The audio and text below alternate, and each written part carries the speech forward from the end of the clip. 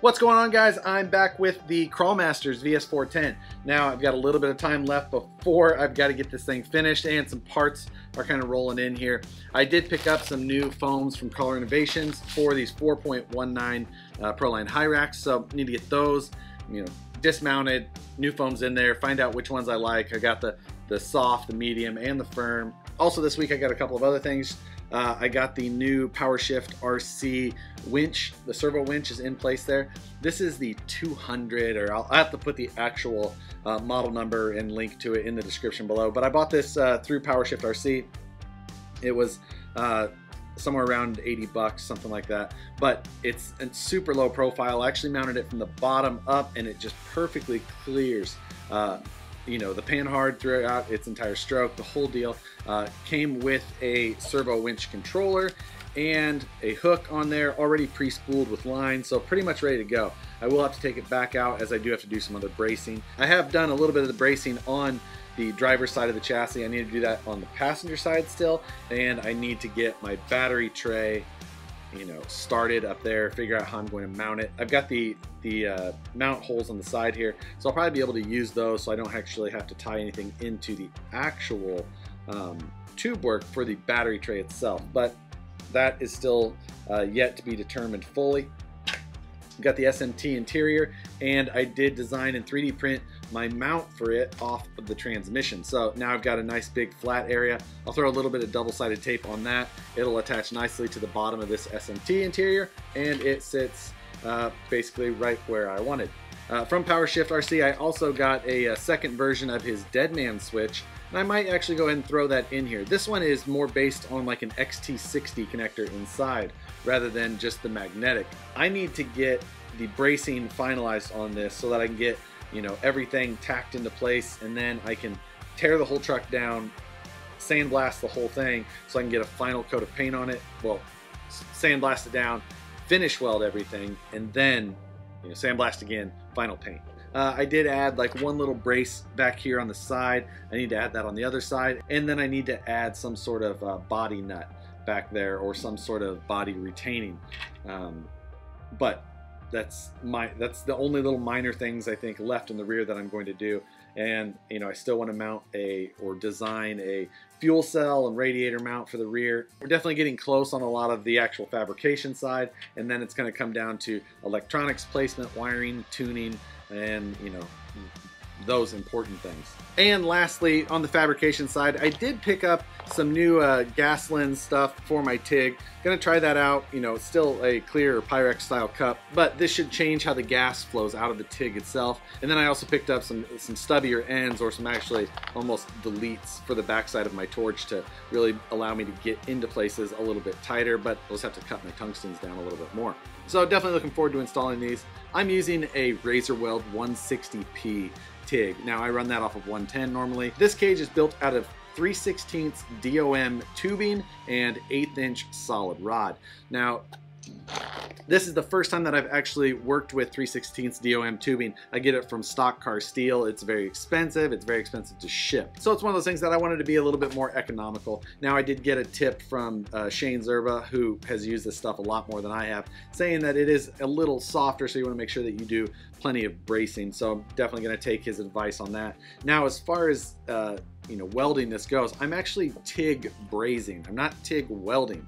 The torch is still the same, but you actually don't have to heat the metal as much as you do when you're TIG welding. Basically, you're able to just get both sides hot. It's like 1700 degrees Fahrenheit versus 24 or 2600 or something like that. Big difference in temperature between TIG brazing and TIG welding. And then the filler rod looks very similar, but it's actually silica bronze rather than regular TIG filler material. So silica bronze is pretty reasonably priced. You can pick that up, for cheap, and it allows you to weld, thin metal to thick metal very easily. It allows you to do different types of metals welded together. But for me, the big benefit is, since I'm welding this tube, which has a thin wall of 0.35, I don't have to get it as close, and it's so easy to burn through that stuff. So I can use a little bit lower heat, being able to flow that silica bronze in there and move it around It's just a lot easier. But enough of that. I'm gonna try and get some work done before I've got to get out of here tonight. So let's jump out to the shop and try and get a little bit more done, see if we can get that much closer to getting this thing ready for the event.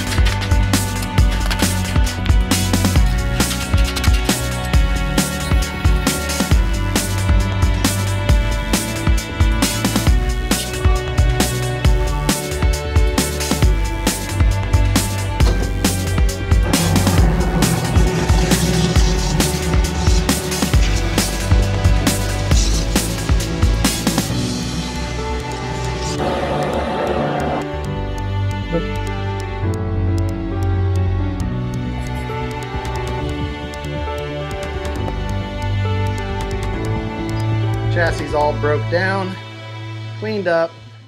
Tomorrow now I'll come in and finish weld everything. You know, all the areas that I couldn't get to with the car assembled, make sure that it's all welded well on both sides, grind out any welds that I did a poor job at. And that'll give me a pretty good base. So, I mean, there's more bracing I could do for looks or fun, or I mean, even actual functional bracing, but it's not really needed. A lot of this was just for fun anyway. And you know, this is supposed to be a competition rig, so I should have been more conscious on adding weight and things like that. But, you know, it's still more about having a fun or cool looking build than anything. So that's why it ended up like it did.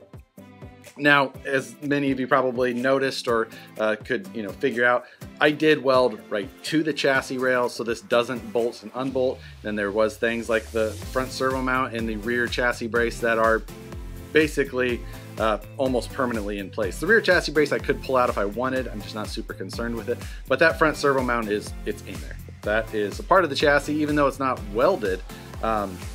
It's not going to come out. So I don't really care. Not a big deal. You know, if you wanted to get much more in depth, you could have tried to make all of this so it bolted on. But I mean, with some of the bracing, how I did it, it just wouldn't have been possible. So, you know, that's the way it is. I did weld up the plate on the front and, you know, put a little hoop in there for a fair lead or a guide, and, you know, brazed all the way around that. I'll go in there and I'll clean that up with a file or a Dremel, make sure that everything's pretty decently smooth. But basically I just have a lot of finish welding to do, and then, you know, a little bit of grinding to clean things up. I'm not going to get overly crazy with it. I'm just going to get it good enough so that it looks decent when it's painted.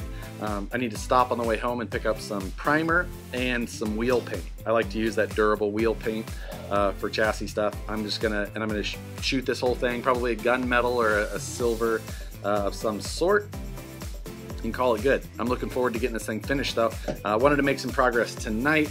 Hopefully I can finish weld this thing maybe tomorrow or Sunday. I don't know which one is gonna happen, but we'll see. Just trying to find little chunks of time I can take and get in there, get stuff done, and move forward. So that's where we're at, and I hope I don't forget, I've got to get those rear body nuts or some sort of body mounting system in the back done. It's very important. I have not done that. So that's gonna do it for this one. Thanks for all the comments on the last one, guys. I was doing this as just kind of a fun thing.